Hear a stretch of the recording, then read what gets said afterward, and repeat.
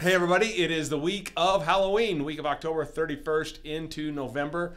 The holidays are officially here, and I've got some great stuff for you in this week's newsletter. First off, there's a couple links down below. One of them is to the National Institute of Environmental Health. Yes, it's a government health agency. No, I don't trust government health agencies, but however, this particular article has some really interesting things in there about endocrine disruptors, what they are and how they're harmful to you, and sources of where those endocrine disruptors come from. You're going to hear more of us talking about this when we start talking about fragrances and candles, etc.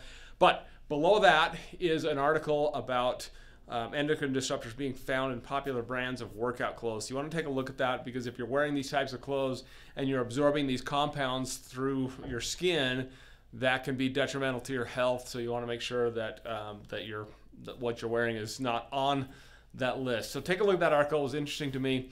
As far as class this week, we're not going to have any classes. We're taking the Wednesday night off, so there's not going to be anything with this week. However, on November 9th, this is a big deal because we're going to do a class at our home. We're going to do a holiday food class. It's going to be at our house. It's going to be very limited to the number of people, so you do need to RSVP to this one if you want to come.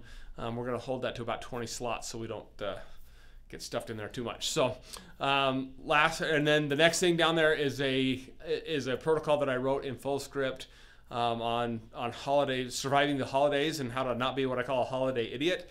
They're upon us. We're going to eat some inflammatory foods. It just happens. I've got some supplementation that I'll be talking about over the next couple weeks in that protocol, so have a look at that. And then lastly, the podcast. Last week, Kim and I sat down together, and we basically shared our story of why we're here, why we're doing this, and why it's important to us. So make sure you have a look at that. The link is there as well. So that's what I got for you this week. Enjoy your week, and we'll see you on the next newsletter.